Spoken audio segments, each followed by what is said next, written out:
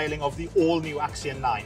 So Axion 9, if we take a trip down memory lane, Claas was the first to deliver in a front wheel assist type tractor over 400 horsepower in this sort of frame, back in 2011.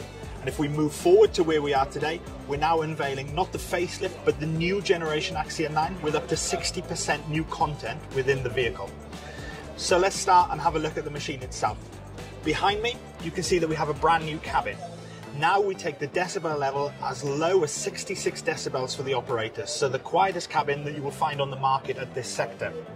And when we couple that together with the new operator interface coming from Cebus Connect, this gives the operator far more intuitive way to control the machine than ever before.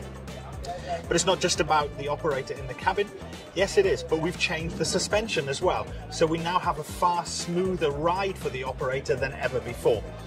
And when we think about the back of the cabin, now we're going to talk about the hydraulics. We push forward to 370 litres per minute of hydraulic flow. But other nice little features come at the back as well. We now have a top link assistance ram, which means that I can lift and lower the category 4 top link pretty much with the palm of my hand with very little effort, which means no longer under strain when I'm coupling my implements on and off the machine as well. On the TerraTrack, we now add in the opportunity to have hydraulic stabilizers as well, so this is a new feature coming with the new generation Axion 9. But I'm going to talk about that 60% new content, and this is where we start to talk about the transmission as well. This is where we take the new vehicle drive controller coming from our colleagues in Paderborn, which provides us with the opportunity to have auto load anticipation. So the machine is constantly learning what load is coming on it and preparing for the engagement of the working load every time that you put it into work. Again though, when we look at the machine here, it's not just new content in the tractor. The TerraTrack unit takes new content as well.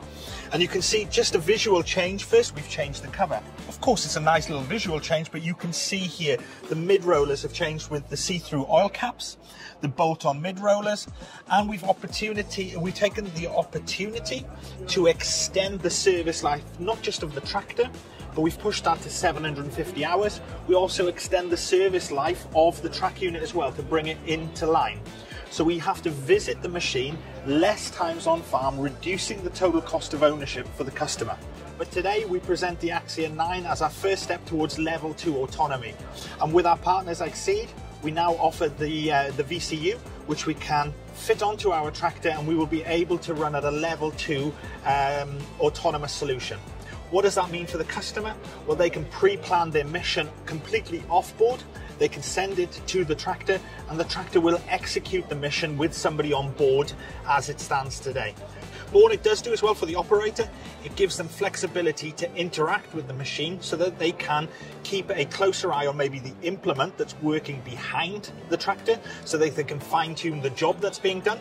But if they see something that might not have been there when the mission was planned, let's say for example we had half an inch of rain last night, then there's a wet spot in the bottom quarter of the field. They can interact, they can move around the wet spot, but then they can let the autonomous solution take over again, and just by pressing the auto engage button on the C-motion lever. So as we spoke about that 60% new content, the E&E architecture is a big part of that, and this gives us the future proof that we need to move towards that level 4 autonomous solutions, which will come in the future.